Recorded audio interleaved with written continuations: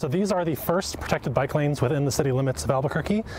This is amazing. Protected bike lanes are the gold standard of cycling infrastructure. Yeah, but could more bikes on the road make the International District safer?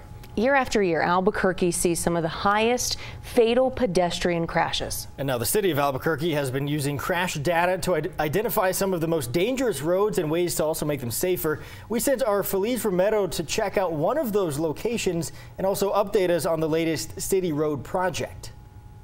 Yeah, I'm here along Louisiana, and city leaders tell me this stretch of road between Central and Gibson is one of the most dangerous areas in the city. You can see there's a lot of lanes of traffic and few spaces for cyclists and pedestrians.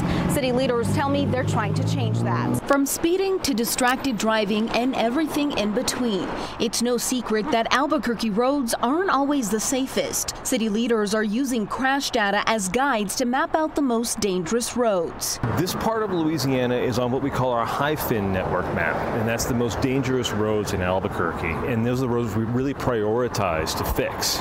And this one and East Central are two of our highest priorities right now for pedestrian deaths. Dan Mayfield with the Department of Municipal Development says a new road project along Louisiana from Central to Gibson will reduce the roads to 4 lanes and add protected bike lanes.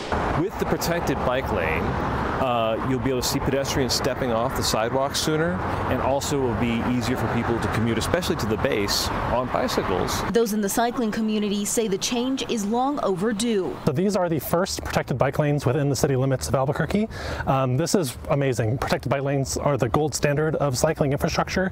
They are the best way to keep cyclists safe. The city will also be adding mid-block crosswalks so people can cross at different parts of the street. The project will cost $1 million and is coming from an unlikely source: speed cameras. I think a lot of people have heard of the ASE cameras or speed cameras in town. That program is run by our Vision Zero folks, and they use that money to fund other road safety projects. The protected infrastructure that's going in Louisiana is actually really simple. This isn't something that's some big complicated project that would take years to build and implement. It's really simple, and so we have a lot of buffered bike lanes throughout the city that could really easily be upgraded with this treatment, with only a little bit more study needed to be done. This project is supposed to wrap up in 45 days, and city leaders say this is just the first of many projects like this. Reporting in Albuquerque, Feliz Romero, KOB4.